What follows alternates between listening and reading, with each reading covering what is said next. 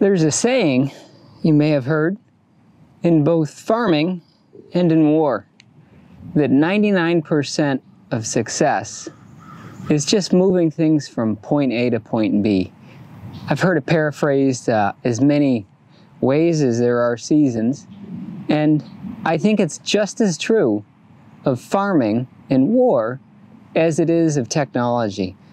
See, in most of our applications, we require the right data to be at the right place at the right time. And to some degree, this is about putting together a data strategy and identifying the data in the first place.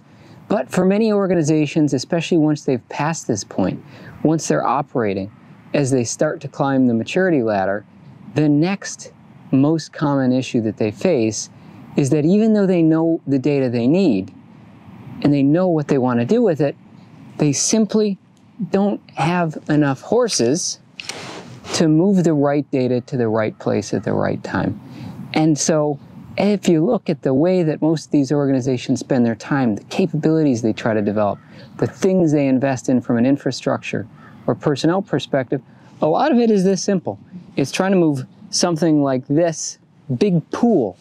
Maybe it's a lake, maybe it's a swamp, I don't know, but it's some data from one place to another. For example, I've got some trees over there. They don't have enough water right now. Too much water in one place. So it'd be nice if I could move this water over to where it's needed. Too much here, too little over there. To do that, I need to just think about a pipe, just like a data pipeline. And sometimes we need those pipes for things like data science. Other times we might need those pipes for things like backup or recovery. So in all these circumstances, the easiest thing to do is count, add up things, and divide. So for example, if you want to build a model every night based on customer records, like sales records or transactions, then you need to make sure that all of the data that came in today is able to be moved to the place where you're going to build the model by the end of the day. And to do that, you can count up how much data comes in, compressed, uncompressed, transactions, average sizes, whatever, and see if you've got a big enough pipe to move that data to the right place by the time you want to build the model.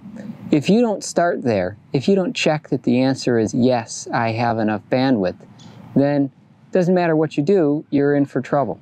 And until you address that issue, you're going to have problems. Similarly, if you've got an RTO and an RPO in your BCDR plan for a system, and you know that you have more data than the pipe can move in the amount of time that you've written down in that plan, then you've got a problem, and you're going to need to figure out what to do with it. And at the end of the day, all of this stuff typically comes down to looking at things like diameters, rates, and volumes, and not hard. Even when you don't really have hard numbers and you just use assumptions, go a long way to making sure that when push comes to shove, when you really need it, or when you're done building that research and development model and you're ready to put it in production, things actually go well. Hopefully it's for creating value and not just for responding to risk, but either way, the point stands. Make sure that you have the pipes and the horses needed to move things from point A to point B. For me right now, that means more water and more seed and more diesel. For you, I hope it's something a little bit more fun. Either way, see you next week.